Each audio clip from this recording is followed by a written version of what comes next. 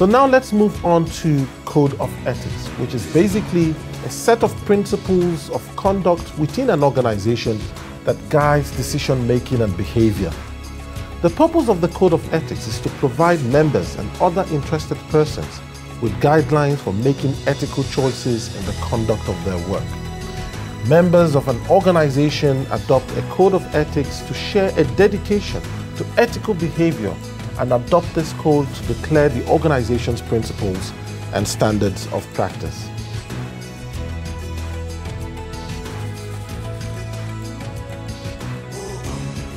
Now let's look at corporate policies.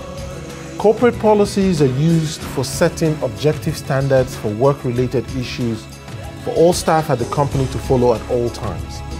Usually, corporate policies are a documented set of broad guidelines formulated after an analysis of all internal and external factors that can affect a company's objectives, operations, and plans. With respect to fighting corruption and promoting transparency and accountability, corporate policies may be used as a tool to articulate the action expected of company officials in many key areas. Key focus areas for corporate policies include the following. Firstly, financial regulations, which may cover accounting, auditing, internal controls, fraud policies, and fraud prevention plans. Also procurement, looking at types of procurement, the processes, the structures, and the decision-making processes in terms of having efficient and effective procurement systems within the organization. Another key area is conflicts of interest, and here the corporate policies could define the duty of good faith, benefits, favors and gifts, supervisory relationships, and standards in terms of disclosures of interest.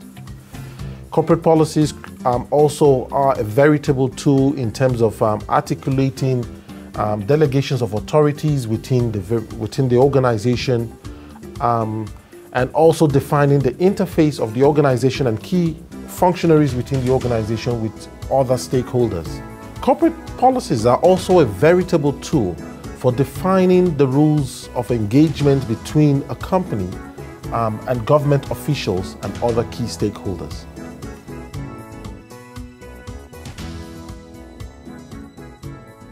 A key tool in terms of fighting corruption is providing structures and processes for reporting corruption within an organization.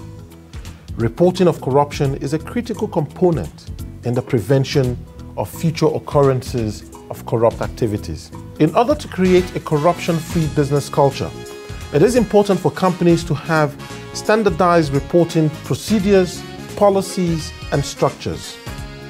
It's also important for employees to be trained to report all known and perceived cases of corruption in order to establish a desired pattern of behavior. Each company should develop its own internal and external reporting mechanisms and build them into the company's corporate policies. An internal mechanism would ideally involve a person solely dedicated to receiving, investigating, and addressing reports of corruption. And this could be like an ombudsperson or a compliance officer, or even maybe in some organizations, an ethics officer. Thank you very much for watching the video lectureship series on business integrity. You are most welcome to contact the team at BUSA should you need any further assistance in understanding or applying the contents of the video lectureship series. Thank you very much.